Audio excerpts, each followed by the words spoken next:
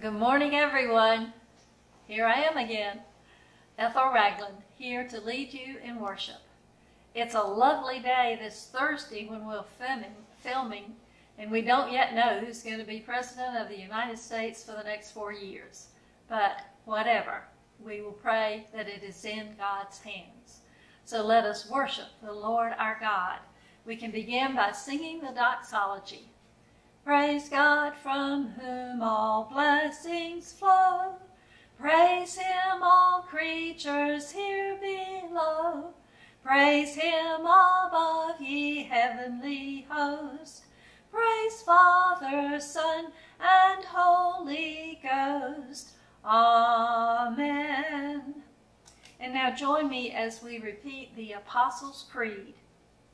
I believe in God the Father Almighty, maker of heaven and earth, and in Jesus Christ, His only Son, our Lord, who was conceived by the Holy Spirit, born of the Virgin Mary, suffered under Pontius Pilate, was crucified, dead, and buried. The third day He rose from the dead. He ascended into heaven and sitteth at the right hand of God the Father Almighty. From thence He shall come to judge the quick and the dead.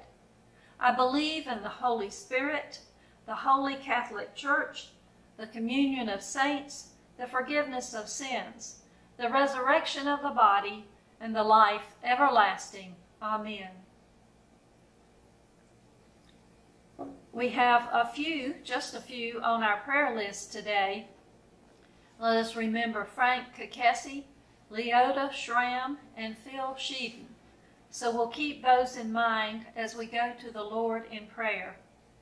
I'll give you a moment of silence, and then we'll pray together for ourselves, our friends and neighbors, our families, and the world. So let us pray.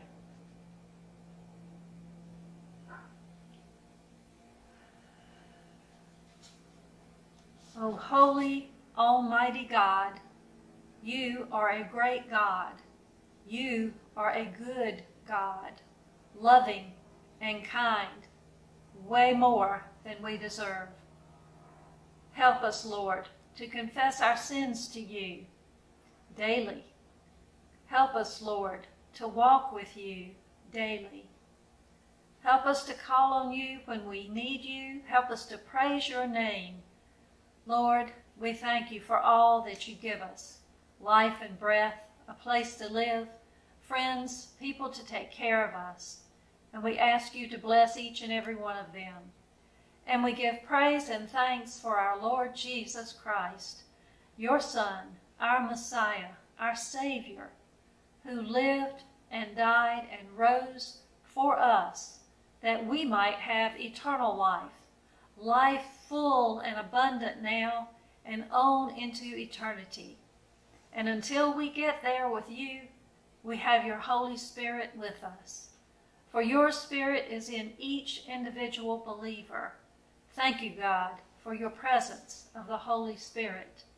May Your Spirit open our hearts and move us now as we worship You.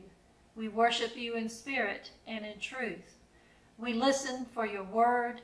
We listen for You to speak to our hearts, that we may be loving and kind and forgiving as You are. O Lord, we ask You to bless each and every person bringing good news throughout the world. Especially bless those missionaries that go throughout the world, some living in dangerous places, all doing it to give good news to people who so sorely need it. Bless all those who are in places of danger, those in our military and our police officers and others who do what is right, hopefully in Your name. We ask You to bless the leaders of this country and whoever it will be decided that will serve next. Help them to serve us and to serve You as a leader, doing what is right. Oh Lord, we thank You for this day, this time of worship. We thank You for doctors and nurses and caregivers who take care of us, people who help us live good lives. We give You thanks, and we lift up in prayer those who have need of Your healing hand. We remember Frank Kakesi, Leota Schramm, and Phil Sheeden. We remember our families. We remember friends, those maybe on our halls who need your help and your love. Lord, we thank you for all that we have and all that we are, for you are our blessing. In the name of Christ we pray. Amen. Next, we have our psalm for today, Psalm number 78, the first 7 verses. This is a very long psalm. Ralph Messick says it is a historical litany, and so it tells of Israel's history in 72 verses. So we only have 7 today. It explains the ups and downs of God's people according to their faithfulness to God. And its purpose, Ralph says, is to urge people to obey God and teach their children about God. And I think that's an important thing for us to do. So read with me, read responsively. Give ear, O my people, to my teaching. Incline your ears to the words of my mouth. I will open my mouth in a parable. I will utter dark sayings from of old, things that we have heard and known, that our ancestors have told us. We will not hide them from their children. We will tell to the coming generation the glorious deeds of the Lord and his might and the wonders that he has done. He established a decree in Jacob and appointed a law in Israel, which he commanded our ancestors to teach to their children, that the next generation might know them, the children yet unborn, and rise up and tell them to tell their children, so that they should set their hope in God and not forget the works of God, but keep his commandments.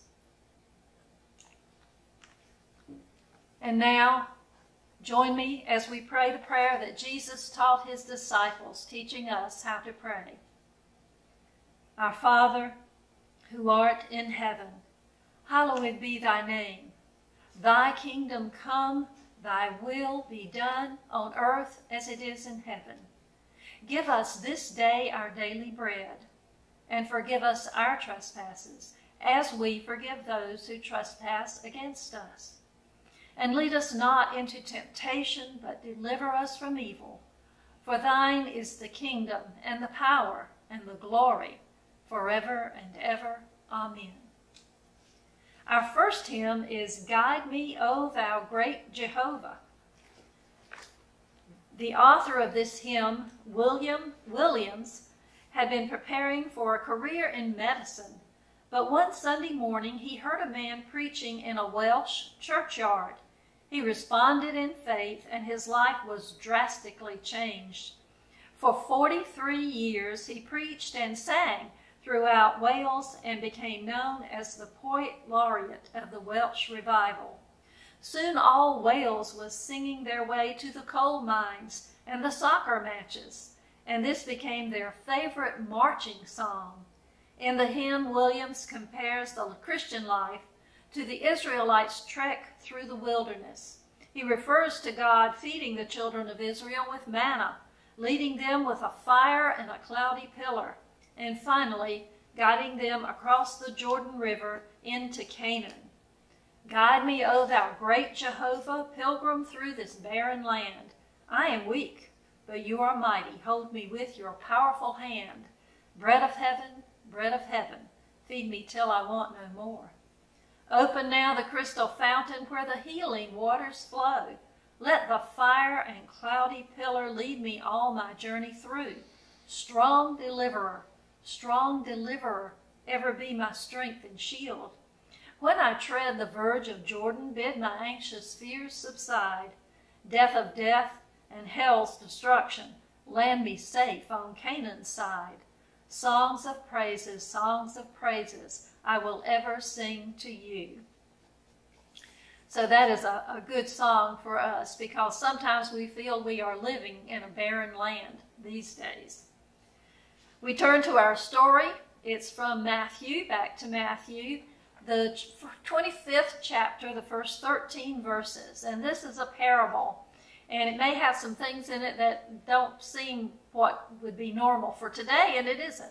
This was back in the days of Jesus, and Jesus tells us this parable. then the kingdom of heaven may be compared to 10 maidens who take their oil and go out to meet the bridegroom. Now 5 of them were foolish, and 5 of them were wise.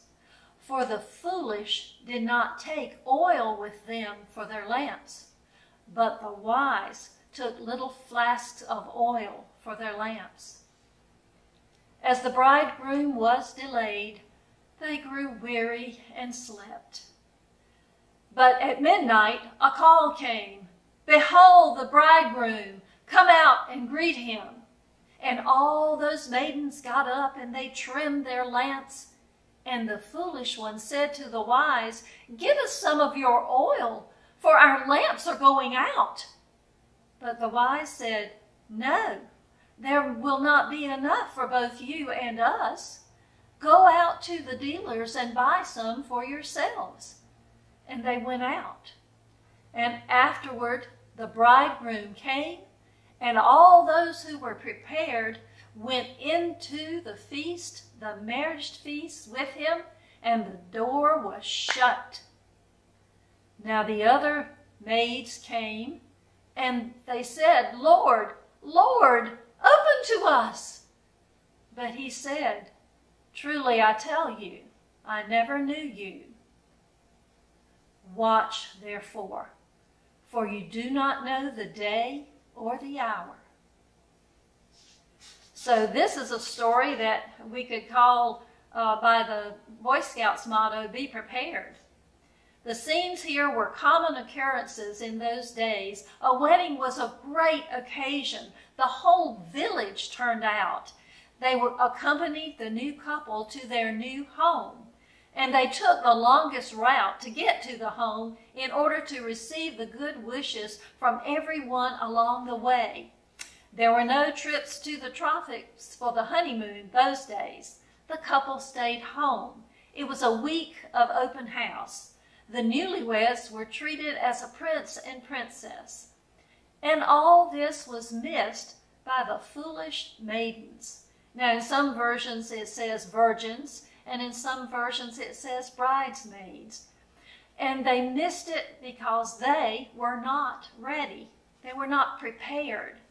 It was common for the bridegroom to be delayed, so they all had to be ready for his arrival. And no one was allowed in those days to be in the streets after dark without a lighted lamp. When the bridegroom arrived, the door was shut, and no one who was late would be admitted. So what is the meaning behind this story? It was directed against the Jews, Barclay said.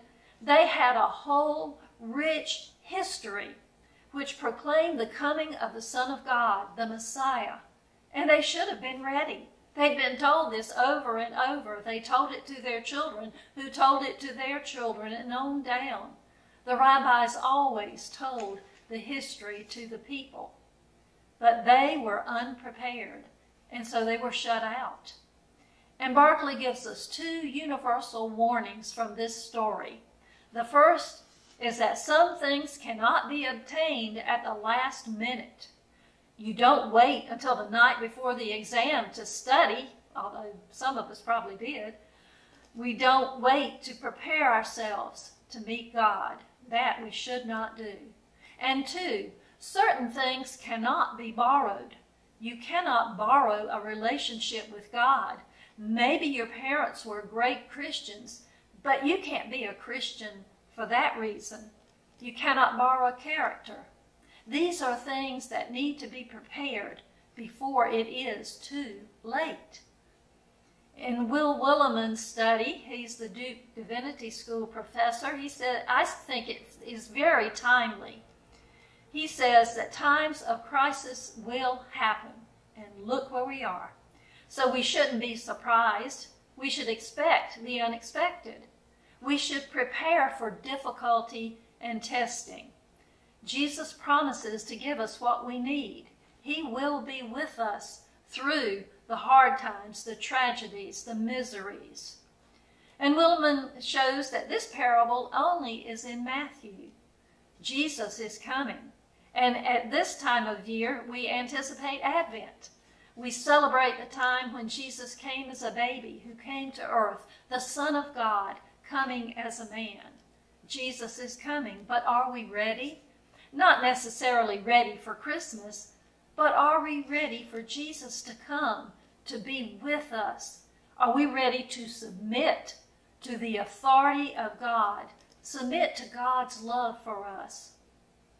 All the bridesmaids were friends of the bride and groom, so they all wanted to be in on the wedding party, but not all were ready. Some did not think ahead. We call Jesus Lord, as the girls did. Lord, Lord, open the doors. Jesus is our friend. Are we ready for Jesus to be our friend? And what do we need to do while we wait? Willimon asked, what's with these selfish bridesmaids that they would not share their oil with the others? They all wanted to go to the party. It might be a week-long event. Meet the bridegroom at his parents' house and escort him to the bride's home and begin the feast. So 5 carefully prepared. They brought oil along, extra. 5 did not. 5 planned for a delay. 5 did not. So the foolish had to leave in the middle of the night and find oil for their lamps. It was too late when they got back. The door was shut. The bridegroom said, sorry, you should have been prepared. And Jesus ends saying, watch, for you know neither the day nor the hour. We don't know when our hour will come. We don't know when Jesus will return. Willimon loves to tell stories, and he's very good at it. This is one. There was a young couple with a new baby who visited the church, and Willimon visited them, and other members of the church visited, and they came a few times, but then they quit and were not seen again. But there was a tragedy, a car crash, and the young husband was killed, and the woman was left with a young baby, and she was distraught, asking, is God punishing me? How do you explain this? Many people ask questions like that when they are in the middle of a tragedy, a situation that really can't be explained. And what can we say? Do we tell them that your lamp was empty because you didn't have any extra oil? Willimon received a call from Mary, a member of the church. She believed her husband had just died. The ambulance was on the way, and he went, and he and the ambulance got there about the same time.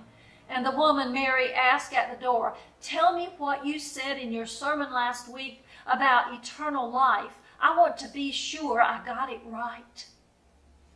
Listening to his sermon, Mary was obtaining oil for her lamp, getting ready for the night. Her lamp would be lit. Unlike oil, faith cannot be given to another. You can tell another about your own faith, your own experiences with Jesus, but you cannot give anyone else faith. They have to receive Christ. They have to believe, and they have to get ready. Thomas Aquinas was asked by a student, is God limited in any way? He replied, no. God is omnipotent, all-knowing. God shares none of our human limitations. But Aquinas thought and said, no, that's not quite right. God does share one limitation with us. Even God Almighty cannot make the past not to have been. Well, maybe God could, but God doesn't. God can forgive the past sins, and God does not erase those sins. God does not erase our past. We are to learn from our sins, ask for forgiveness, and move on. John Wesley bragged, our people die well, because he saw his Methodism as a lifetime preparation for the end of life. Church is where we come to get ready to die. That's an interesting statement Willimon makes. A person in the church explained that he could not keep up his financial commitments that he had made to the church. There were unforeseen expenses, and he was in a financial bind. He had a 15-year-old refrigerator that died. His car, nearly 200,000 miles on it, needed extensive repairs. His nearly 20-year-old air conditioning system was broken. Were these unforeseen expenses? Or was he not being aware? Was he not being prepared? Are you ready to meet your God? Be awake. You don't know the day or the hour. So daily walk with God. Daily talk with God. Daily listen to God. Be prepared. There is a new life waiting for you. It begins right now when we accept the love of God, accept Christ as our Savior, and we start an abundant life, and it will extend on into eternity. This is Williman's prayer for today. We boldly pray that you would work in our lives to prepare us for your presence among us, Lord Jesus. Stir up a desire to welcome you in all times. We worship today to praise you, to grow into your grace, to hear your claims upon our lives in service to you and your kingdom. Amen. And I chose for our last hymn a familiar old hymn, Blessed Assurance. Blessed Assurance, Jesus is mine. So let's see what we have about that one. This is by Fanny Crosby, a well-known writer. Fanny Crosby wrote more than 8,000 hymns and used more than 200 pen names. Under contract to a music publisher, she wrote 3 new hymns each week during much of her adult life. The fact that she was blind didn't diminish her productivity. She would formulate an entire song in her mind and then dictate it to a friend or a secretary. One of her good friends was Phoebe Palmer Knapp, wife of the founder of the Metropolitan Life Insurance Company. One time when Knapp came to Brooklyn to see Crosby, she brought a tune with her that she had composed. "Play it for me on the organ," Crosby requested. Knapp did, and then asked, "What does this tune say?" She turned to see Crosby kneeling in prayer. Knapp played it a second time and then a third. Finally, the blind woman responded, "That says, 'Blessed assurance, Jesus is mine. Oh, what a foretaste of glory divine.'" And so that is what Fanny Crosby wrote. "Blessed assurance, Jesus is mine. Oh, what a foretaste of glory divine. Heir of salvation, purchase of God, born of his Spirit, washed in his blood. This is my story, this is my song, praising my Savior all the day long." The second verse, perfect submission, perfect delight. Visions of rapture now burst on my sight. Angels descending bring from above echoes of mercy, whispers of love. Perfect submission, all is at rest. I in my Savior am happy and blessed. Watching and waiting, looking above, filled with his goodness, lost in his love. So this should be our story, that we have the blessed assurance that Jesus is ours, and we will be at rest, happy and blessed, waiting and watching, and being prepared to receive Jesus into our hearts, to love him more than anything because he died for us. So now, may the Lord of love and mercy, the Lord of endless delight, be with you throughout your whole week. Go with God, for God is always with you, a breath away. Amen.